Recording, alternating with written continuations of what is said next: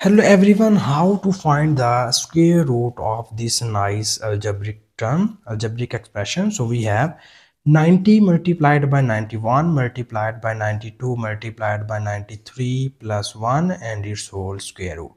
So we find the value of this square root. So here the very first step we are going to do is first we rewrite this algebraic expression as square root of, we have this is 90 multiplied by this is 91, and we write this 91 as 90 plus 1. This is 92, we write it as 90 plus 2. This is 93, we write it as 90 plus 3 and plus 1. So this is thus we simplify or we expand this term in this way, and you see here each of these term will involve 90. So that now we take here x is equals to 90. So if you take x equals to 90, then you substitute all of the 90s equals to x, so that our above expression will be written as x into x plus 1 into x plus 2 into x plus 3 and plus 1, and here we just need to simplify this expression.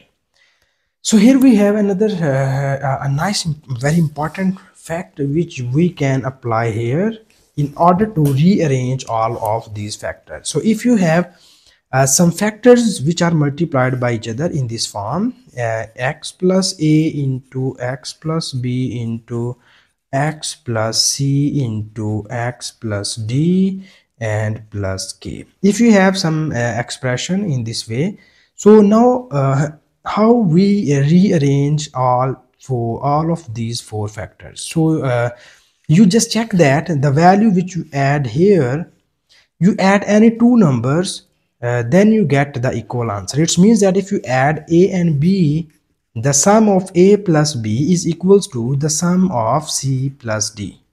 Okay, so this is the very simple fact in order to simplify or multiply all of these factors. Okay, so here you see that here our first target is to rearrange these four factors. So we have this is x, but we write this x as x plus 0. So now you see here, if you add 0 plus 1, it is equals to 1, but if you add 2 plus 3, it is equals to 5. So these two are not equal. But here if you add 0 plus 3, 0 plus 3 is equals to 3. We write it here in our problem. 0 plus 3 equals to, this is 1 plus 2. So 0 plus 3 is 3 and 1 plus 2 is also 3. So now you make the pair of x with x plus 3 and you make the pair of x plus 1 with x plus 2. Okay, so this is the nice method in which you rearrange the above factors, okay, in order to further solve the problem. But if you multiply this term anyway, so you get the more typical calculations. Okay, so here we rearrange the terms and we write it as in this form, square root of we make the pair of x with x plus 3. Okay, we write it as x into x plus 3, and the other two pairs are x plus 1 into x plus 2. So we have x plus 1 into x plus 2 and plus 1. So now you multiply these two pairs and these two pairs as well. So we write it as square root of, this is x times of x becomes x square, x times of 3x equals to 3x into, we multiply these two pairs, so x times of x equals to x square, and x times of 2x becomes 2x, 1 times of x becomes x, 1 times of 2 becomes 2, and this is plus 1.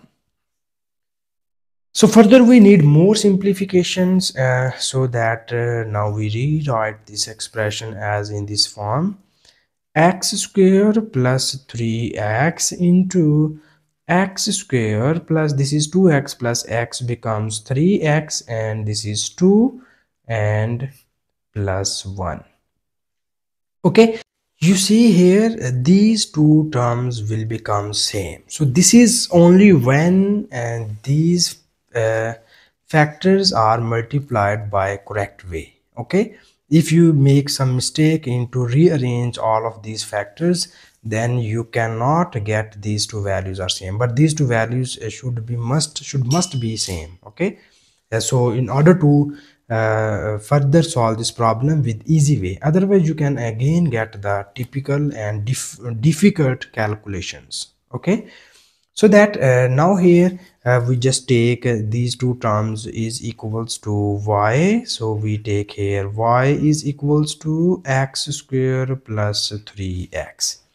So now we replace both of these values equals to x, and it will be written as y into this is y plus 2, and this is plus 1. So here we need to multiply this y on both of these terms. So when you multiply this y with y, it will becomes y square, and y times of 2 becomes 2y and plus 1. Okay, so here further we need another nice algebraic identity. So according to this algebraic identity, we rewrite this expression as in this form. Square root of, we have y square plus this is 2 times of y, and we write it as 2 times of y into 1 plus this is 1 square. Okay, so you know about this algebraic identity. If we have a plus b whole square equals to a square plus 2 times of ab plus b square. Okay, so if you compare this value here, then you get a square plus 2 times of ab plus b square. So our a is y, b is 1, this is b is 1. So now you convert this term this side with this, so we write this into the combined form. So we write it as in this way, square root of y plus 1 and its whole square. So you see that these 2 and this square root are gone, and we will get here only y plus 1. And now here we need to move backward. So you see here we take the y equals to x square plus 3x, and now we need to substitute value of y here. So it will becomes x square plus 3x plus 1. Okay, so here we substitute the value of x.